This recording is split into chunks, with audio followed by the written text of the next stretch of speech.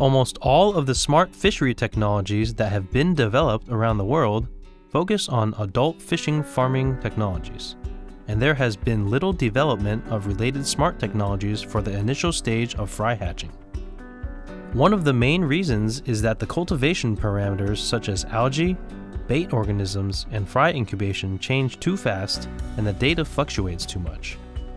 Complicated, involving complicated program calculations and interpretation, and its small size makes it difficult to capture images for response analysis. 在过去，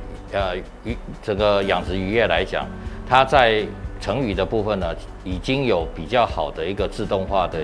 人工养殖系统，但是在鱼苗的部分呢，它并没有一个良好的一个全是自动的这样的一个鱼苗养殖系统，所以我们看到这个缺口，因为缺了这一块呢，就没办法达到全自动化的一个或工厂化的一个养殖的模式，所以我们觉得这个缺口我们一定要把它补起来。The global aquaculture industry needs to create a system that utilizes the smart breeding technology of early fry. Therefore, the invention of this smart fry breeding system was born. The invention focuses on the early fry culture, including algae, live food organisms, water quality control, fine image detection, and automated intelligent culture technology. By connecting environmental parameter sensing equipment, fine image observation equipment, automatic feedback and delivering equipment, and central intelligent learning processing platform, an intelligent production system of aquatic fry can be completed, and the big data on production parameters can be collected, optimizing breeding strategies and the efficiency. This increases the breeding profitability by more than tenfold.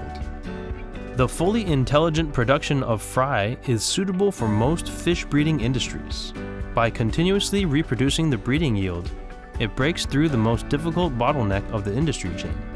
This module can be exported to the world and form a fully intelligent production chain with the existing intelligent equipment for adult fish farming, and is helpful for Taiwan's aquatic product brands, increasing the output value of the export supply of aquatic fry.